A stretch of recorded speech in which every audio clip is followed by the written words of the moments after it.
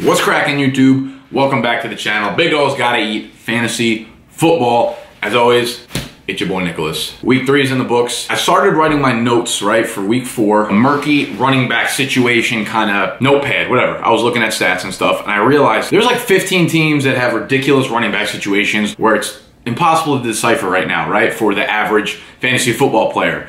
So I'm like, this is gonna take up a whole 30 minutes by itself, so I figured why not just make a sheet that I can email out to you guys each week, kind of breaking down the running back situation from the previous week, right? Stats from week 3, looking towards week 4, the snap percentage you guys, each running back had, carries, total yards, total touches, all that kind of stuff. Come on, Steve, relax. That's what I'll be doing today. I also want to say one thing. Listen, throughout the course of the season, I'm gonna get thousands of questions, dude, and I'm gonna be wrong on a ton of them. If you're someone that goes, like, you take my analysis, right, and you use it for your lineups, you use it for making trades, you use it for whatever, that's great, but I am not gonna be right on everything I say. It's your job to kind of break down my analysis, but also look at other people's analysis, right? And maybe this week in my weekly video, I'll list maybe like 5 or 10 of the top Twitter accounts to follow when you're talking about like fantasy football analysts, because you gotta get different viewpoints. You gotta get my point of view, you wanna get maybe like Evan Silva's, Matt Berry's, Brad Evans, Race, whatever his name, I don't know, all the Roto World guys, right? Everyone has different points of view, and other stats might stick with you more so than maybe something I give you. So if you disagree with me, there's a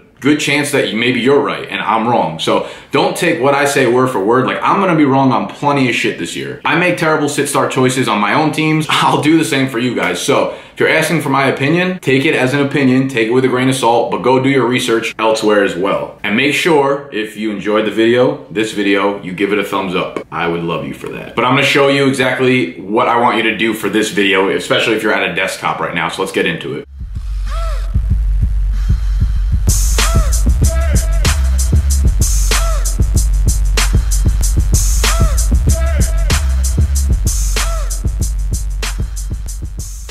So here's what I want you to do right now. If you're at your computer, hopefully you're at your computer. This will work a lot better if you're at your desktop. It doesn't really come in great over mobile, but go to my website, bdgeat.com. You can see the URL right there. Stay on the homepage. I want you to scroll down, put your info into here. If you're not already subscribed to the newsletter, I'll send out every Tuesday when the waiver wire sheet drops, because that's only in blog form, that's not video. And I'll also send out an email when this sheet drops, the running back kind of situation sheet goes into the blog. So fill that stuff out. You'll be added to the mailing list, and you'll automatically get those 2 emails every week when it comes out, along with whatever kind of stuff I send out throughout the season. After you do that, go to the top menu, hit blog, and you can click on this first blog post. And this is the chart I'm going to be using. So you could see it has everything from the teams, the running backs, the snaps, carries, all the statistics from last game that you might be able to find around the internet, but I kind of compile them for you to let you know like who's playing, who's getting the most touches, who's doing well fantasy-wise, along with a bunch of notes that I'm going to have at the bottom. It's kind of just like one note for each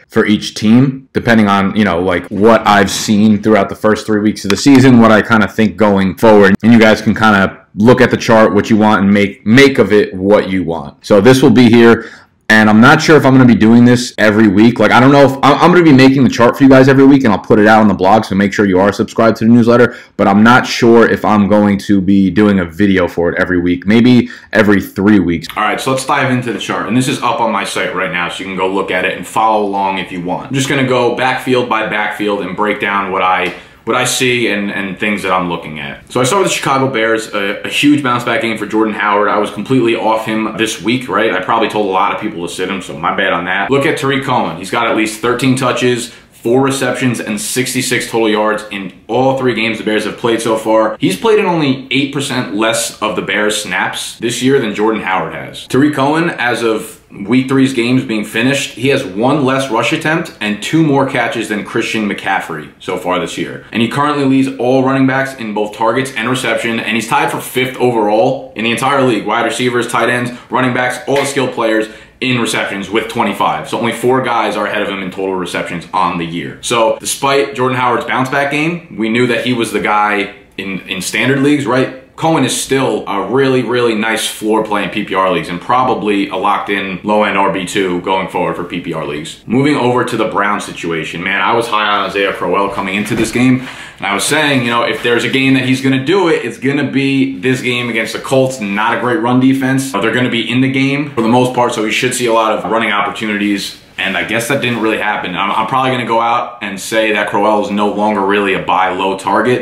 If he wasn't getting it done in this game, he's probably not really going to get it done as anything more than like a RB3 flex play going forward. So stats I took away from what we have on Crowell. He has 39 carries on the year. According to Pro Football Focus, Crowell has avoided just 1 tackle. Duke Johnson, on the other hand, has 6 carries on the year, and he's avoided 2. So he's gotten about 15% of the carries that Crowell's got this year, but he's got double the avoided tackles. So like elusiveness, basically. Last season, Crowell caught 40 passes on the year. So far in 2017, through 3 games, he's only caught 4 balls. When you pace that out to 16 games, that's going to give him right around 21 receptions. So almost like half the amount of receptions Crowell had last year, he's on pace for this year. Duke, on the other hand, has 17 targets already through 3 games.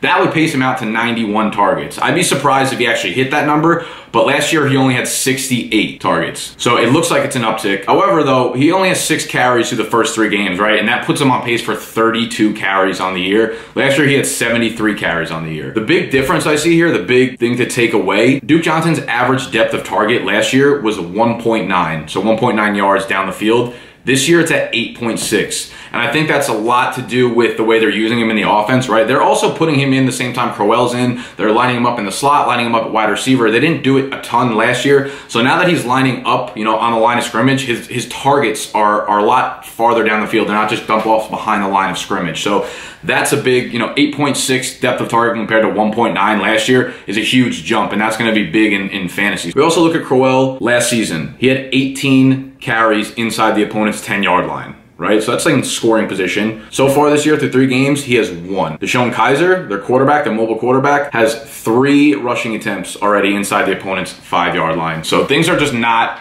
going well for Crowell. I feel like I could play something off that. I could spin something not well for Crowell. Someone think of something witty to put in the comment section there. I mean, still, Crowell has out-touched Duke Johnson 43-17, but Duke's outproduced him in yardage 204-159. So I would say, I mean, Duke should get more touches going forward, as a running back and as a receiver. It's interesting to look at their snap split. If you look at the chart, Duke Johnson's actually taken the lead on snaps. He's been in for 58% of their plays, while Crowell's only 56% of their plays. So Duke Johnson is probably becoming the back to own in Cleveland. Move to Detroit. Abdullah has seen 17 touches so far or more, at least 17 touches in all 3 games so far this season. And he has just 32 less receiving yards than Theo Riddick on 11 less targets. But Abdullah, like a lot of people thought coming into the season, his touchdown total was going to be very low, or his scoring potential was going to be low, right? And he hasn't scored a touchdown yet this year. He hasn't scored since week 1 of 2016. So going forward, I mean, Abdullah, while he's getting the workload, he's just not seeing enough scoring opportunities there. So it's kind of a knockdown on where we're seeing Abdullah. New England, man, backfield still very shaky, as you could basically predicted preseason, could have predicted 4 years ago. Despite Brady throwing for 378 yards this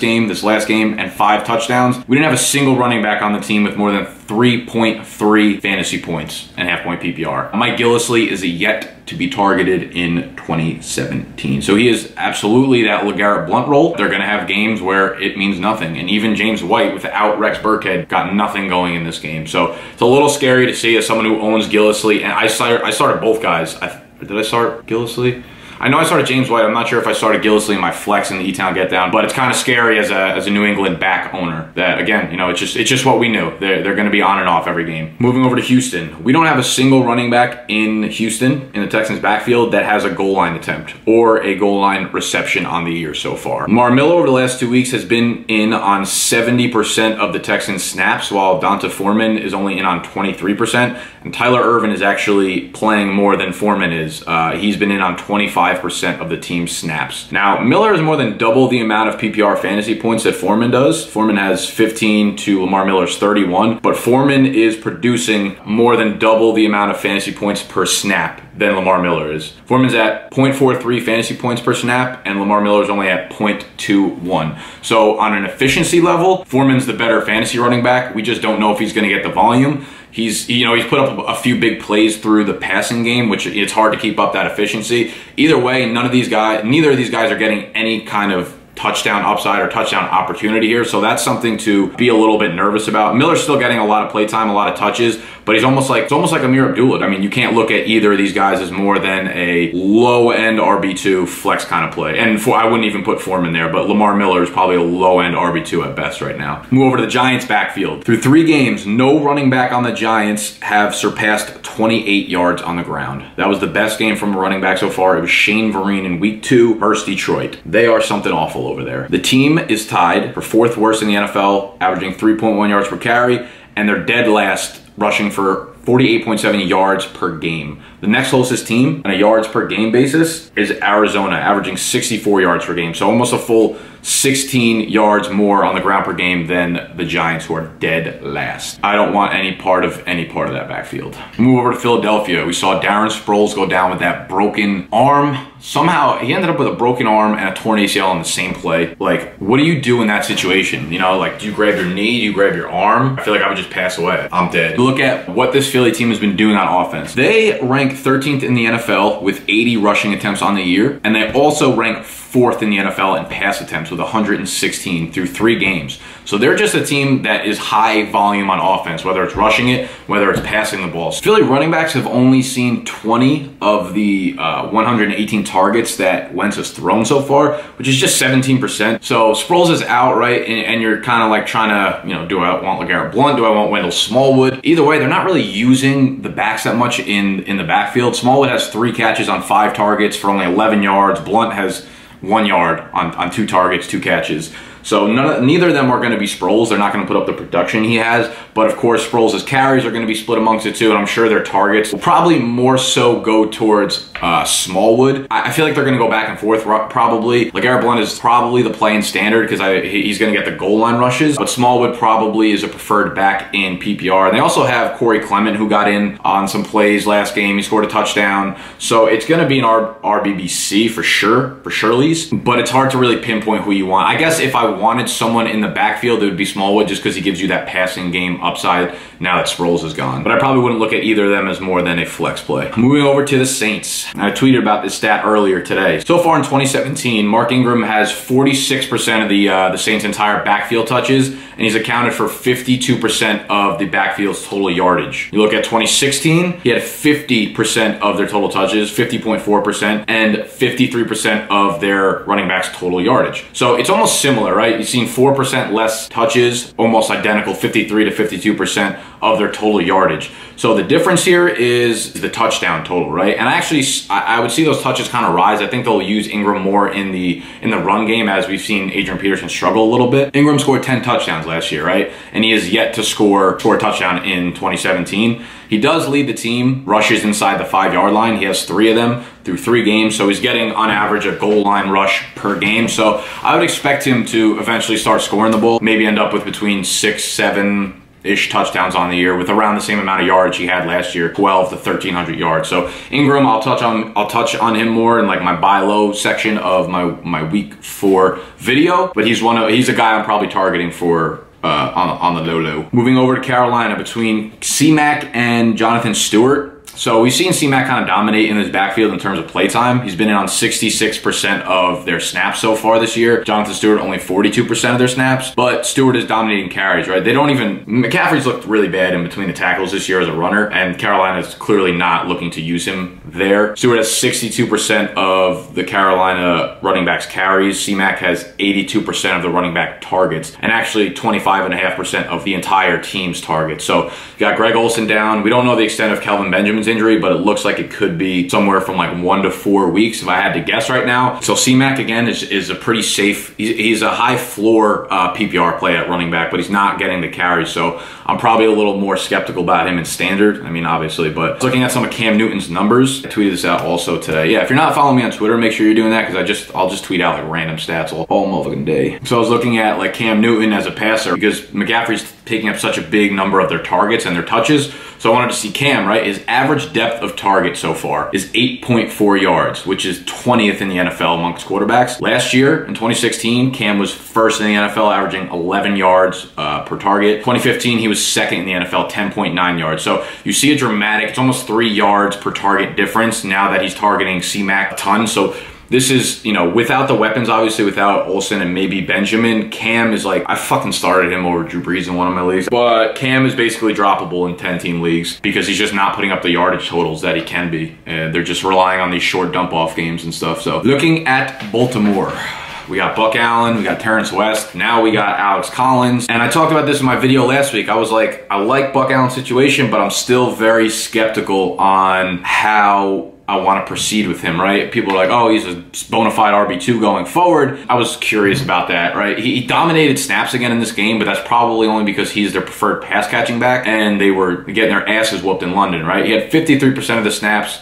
Alex Collins actually outsnapped Terrence West 18% to 16%. But I'm looking at Buck Allen, right, as an actual running back. If you take away the 37-yard run at the end of week 2, where it was a wide open hole, right, untouched, Allen's averaging 2.67 yards per carry on 42 carries. And among 26 running backs in the NFL that have played on at least 50% of their team snaps, Allen ranks 23rd out of 26 in yards per reception at 4.8. So he's basically he's capable of catching the ball, right? He's the preferred pass catching back, meaning he's literally capable of catching the ball, but he doesn't do much with it, right? 4.8 yards per reception is not getting you much. Alex Collins, on the other hand, is someone I want to talk about. He is buried under Buck Allen and Terrence West, but he has looked very good this year. Alex Collins is 124 rushing yards on 16 attempts on the year, 7.8 yards per carry. I know it's a ridiculously small sample size, but so far in his career, he's averaging 5.3 yards per carry on 47 attempts. Collins just turned 23 years old, right? He was one of those running backs that Seattle drafted last year, and they drafted a bunch of guys, right? They drafted CJ Prosise, they drafted like 3 or 4 guys, right? And I guess Alex Collins, they didn't really have a role for him yet between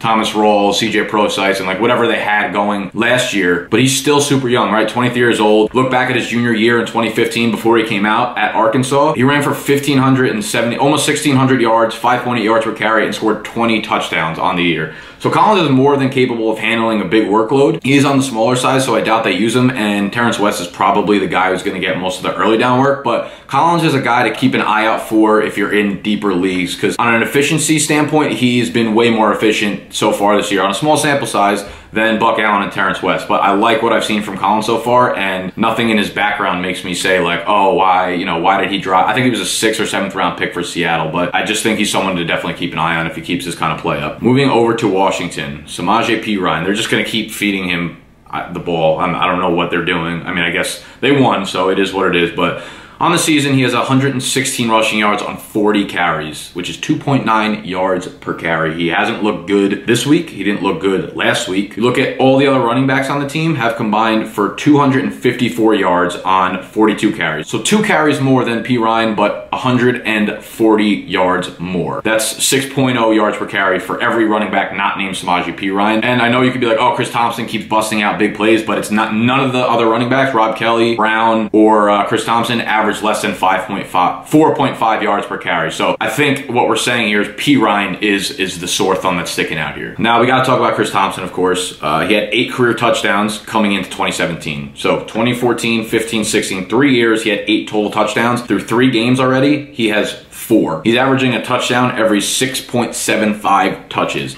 I don't need to sit here and tell you that he can't keep that up, of course, but he has looked like by far the best player on the Redskins this year. What I will say is still very small sample size. He only has 27 touches on the year. He doesn't have a single, according to PFF, he doesn't have a single tackle avoided on his 14 carries. In terms of yards after contact, he ranks 49th out of 57 qualified running backs with more than 10 carries, according to PFF. Just 1.9 yards after contact. We know he's not the in-between tackle kind of guy, but it's just going to show you, like, while he might keep seeing increased touches, right? His PPR floor is nice, but like Jay Gruden said, they don't want to feed him so much work because he is smaller. As you can see, he's not great at running between the tackles. He's not great at getting yards after contact because of his small size, but he's explosive. He looks really good. He's definitely one of the top waiver wire pickups this week in PPR leagues, but again, I'm not going crazy over Chris Thompson because his efficiency numbers are just like, they're ridiculous. Moving on to Cincinnati, their first game under the new OC, Bill Lazier. We saw Mixon basically get featured workload here. What I will say though,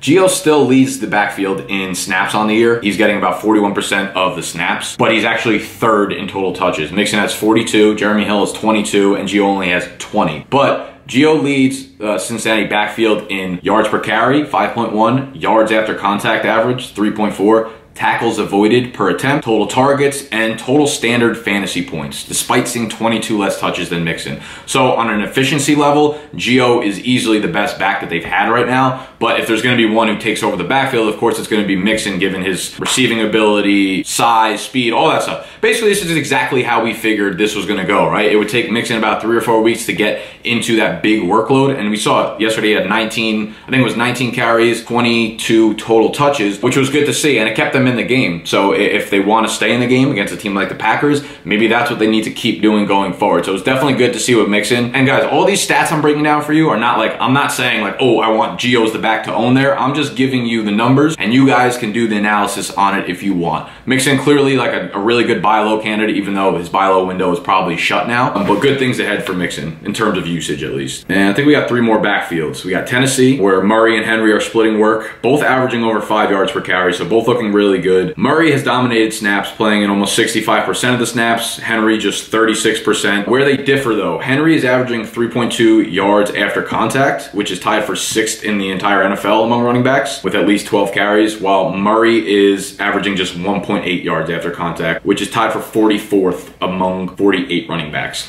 He's kind of looked sluggish too. He's not really making anything happen besides the big run he had yesterday. I know he had that 75-yard touchdown run. You're like, what hamstring muff? But it's clear that, you know, the Titans are not going away from Murray. So anyone who thought they had Henry as like an elite RB1 following last week, Murray's obviously healthier than a lot of people expected, and they're still going to be splitting work. So their next 3 games, they play Houston in week 4, but after Houston, they play Miami, Indianapolis, and Cleveland. Seems like an easy slate, but listen, like I've said plenty of times before, you don't really know a team until you're about 5 or 6 weeks into the season. So far through 3 weeks, Miami, Cleveland, and Indy all rank in the top 8 in rush defense in terms of yards per carry, all allowing 3.3 yards per carry or less. They might be a lot better at run D than we think. I mean, they've each had easy matchups so far, so we still don't know. Like I said, you need to see like 5 or 6 games before you really know a team. But what I would say is Murray is still dominating in passing work, still getting plenty of carries, snaps, touches. So Murray is definitely still the back to own here, but it's looking more and more like they're going to be splitting the workload like 55 to 45 in Murray's favor. I'm probably holding on to Murray unless I get a really good deal on him. Like if someone saw last game and they're like, oh, Murray, you know, looked amazing, I'd probably sell Murray if it's at the right price point. So let me think of some guys I would give Murray up for. I would definitely take, I don't know if these are reasonable, these are off the top of my head. I would take Stephon Diggs for Murray. I'd probably still take Murray over CJ Anderson because we saw what might happen in games, right? CJ Anderson didn't get a lot of touches yesterday. Jamal Charles looked just as good as him. CJ Anderson's still definitely the back to own, but game script might kill him. Whereas Murray will play rushing downs and passing down and late in the game and stuff like that. So I don't know. I mean, you can comment down below. Like you could ask me, would you take Murray over blah blah blah, and make sure you put the league type like standard PPR. But I'm not like totally down on Murray. Then we have the New York Jets. Gang green, gang. So Matt Forte left their game with a toe injury, little toe guy, and supposedly he was seen on the sidelines later in the game looking spry or whatever. I don't know. Roto World blurb said that he looked fine and he looked okay. We don't know the severity of the injury. He's played in the most snaps this year for the Jets, 47% of their snaps. Powell's 41%, and now you have Elijah McGuire at 14%. But when you're looking at just weeks 2 and 3, right, McGuire was not really involved at all in week 1, so 2 and 3 is probably a better sample size. We have McGuire playing 21% of the snaps, Powell 36%, Forte 40%. That also includes Forte basically not playing at all in the second half on Sunday. And over that span, we have Powell getting 38% of their running back touches, Forte 36%, McGuire 25%. Although, I'll say this. So Forte's got the toe injury. We don't know how serious it is. McGuire fumbled in the 4th quarter yesterday while they're trying to put the game away. So that could scare away the coaches, especially a young back like McGuire, who's a rookie. The Jets get Jacksonville, and then they get Cleveland over the next 2 games. So depending on Forte's status, Powell might be like a very highly owned player in like DFS, I guess. Jacksonville, surprisingly on the year, they've allowed 4.8 yards per carry and over 135 rushing yards per game to opponents this year. Over the first 3 weeks so far of the season, the Jets running back position has seen on average 25 touches. So not like the RB1, but overall between McGuire, Forte, Powell, receptions and carries, on average 25 touches in each game. I think it was like 21, 25, and 29. So they're seeing around like the mid-20s is something you could expect. But again, that'll probably be split up. If Forte's gone, it'll be maybe 17 touches Powell and 8 touches for McGuire or something like that. And they're really not targeting their running backs much. They have 86 pass attempts on the year. Running backs have combined for 17 targets. On a combined 15 targets, Forte and Powell have dropped 4 of them. So they're not really helping out there in what should be like a strength of their running backs. So Powell's definitely a hold for now until we know more about, you know, Forte's situation. But I'm not like super excited to get him into my lineup by any means. In Seattle, we got my boy Chris Carson. Lacey nor Thomas Rawls, neither of them got a touch in week 3. So I think that gives you a pretty good look at exactly what Pete Carroll sees when he looks at the backfield. Carson has played on 56% of Seattle snaps so far in the year. CJ Prosise is the next closest back, playing on only 29% of their snaps. And we're looking at Carson on the year so far among backs with more than 15 carries. So that's, you know, that's just 5 carries per game. So it's still a lot of running back. Carson ranks 10th in yards per carry, 4.5, 5th in tackles avoided per attempt, and he's caught all 4 of his targets for 35 yards and a touchdown. You see he's doing it all. He's making guys miss. He's racking up a good 4.5 yards per carry is really impressive behind that offensive line in Seattle. So Carson looks like the real deal. He looks like he's almost pretty much a locked-in RB2 going forward. He plays the Colts at home in week 4. Seattle's a 13.5-point favorite, so Carson is a must-start for me in week 4. I could see him, if they get up big, I could definitely see him getting like 18 plus touches, 15 carries, 16, 17, 18 carries, and then a couple of receptions. So love Carson going into week 4. Love him for the rest of the season as well. And that basically wraps up this kind of video. Again, I don't know if I'm going to make this video every week or not. I will put out the blog every week, so make sure you're subscribed to that again. Make sure you give the video a thumbs up if you enjoyed. Leave any questions, comments, whatever you want to do down below. Subscribe to the channel if you're new. We'll be coming out with videos every single week, as well as a podcast with fantasy football advice, live stream on YouTube on Sunday, so make sure that you have the notifications on. Just hit that little bell underneath this video so you know when I hop on the live stream. I'll do it randomly throughout the week sometimes too. I did it a couple times this week. That's that, and I'll see y'all in the next episode.